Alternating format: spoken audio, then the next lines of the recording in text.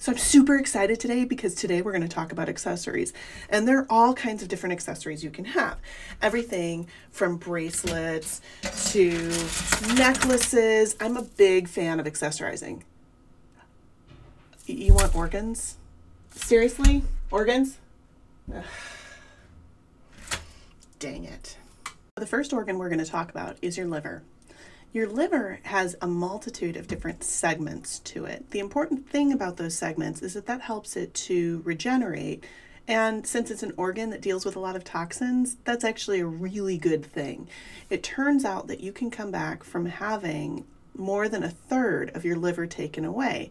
It basically will regrow over time because it's made to replace its cells, since they're sometimes killed off by the toxins that they're digesting for the rest of your body. Now, in terms of digestion, the important thing about the liver is that the liver is going to be involved in creation of bile, which is going to help you to digest fats. What bile does is it emulsifies those fats. That means it breaks them down into really small globs. By breaking them into small globs, it makes it easier for the lipases, the enzymes which digest those fats, to be able to get at those fats and start digesting them. The bile then exits the liver through the hepatic duct. It goes through the common hepatic duct to the cystic duct, which goes to the gallbladder. In the gallbladder, that bile is going to be concentrated. Why are we concentrating it? Well, that way when you eat a fatty meal, that gallbladder is going to contract and it's going to release that bile into your duodenum. Once it's released into your duodenum, now you can digest fats. What happens if you don't have a gallbladder? If you don't have a gallbladder, the bile is just going to go direct from the liver to the duodenum. And that's not a problem. Your system will likely be able to learn to continue to produce enough bile to keep up with the demand of your intestines. Let's talk about what triggers this release of bile from the gallbladder. When there is fat in the duodenum, that is sensed by cells, and those cells release a hormone called cholecystokinin, or you can just call it CCK for short. And CCK causes that gallbladder to contract. So basically it's telling, the duodenum is saying, hey, there's fat in here, and the gallbladder is contracting to release the stuff that helps the enzymes digest fat. So you're not releasing it all the time, you're releasing it when you've got fat in your system. So let's move on to the next digestive accessory organ, the pancreas. The pancreas secretes several things that help with digestion. Some of these are enzymes. Examples of these enzymes would be lipases, which digest fats, proteases, which break down proteins, and amylases, which break down starches. In addition to releasing these enzymes, the pancreas also releases bicarbonate. The bicarbonate is used to neutralize the acid that comes from the stomach. So what triggers the release of all this stuff from the pancreas? Well, cholecystokinin, which we just learned about with the gallbladder, also causes the contraction of the pancreas.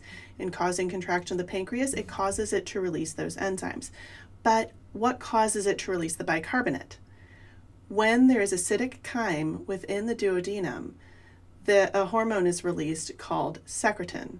And what secretin does is it causes that pancreas to release bicarbonate. In addition, secretin also inhibits the secretion of gastrin. Remember, gastrin is the hormone that has the stomach make acid in the first place. So basically what's going on is once you get acidic chyme in the duodenum is sending a signal via the pancreas that says, whoa, stomach, all right, stop with the digestive juice secretions. We're working on things here. Please don't send us anymore. And that gives the intestines time to work and break down the food with those enzymes. You may wonder, why do they even bother neutralizing the acid? Well, remember that enzymes work at specific pHs. The enzyme released in your stomach, pepsin, only works really at that pH of 2. So by neutralizing the acid, we're both turning off that pepsin and we're turning on a whole host of other enzymes that we've just released into the digestive tract by getting them to their optimal pH.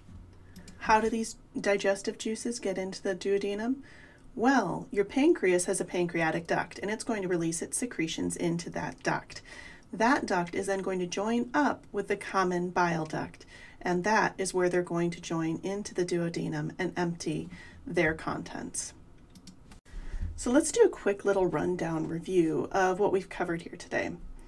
Remember that we're starting at the duodenum, which basically is getting material from the stomach. Your stomach has been releasing acid and pepsinogen, which has been made into pepsin, to start digesting food. Once that acidic chyme reaches that duodenum, the duodenum is going to release a hormone called secretin.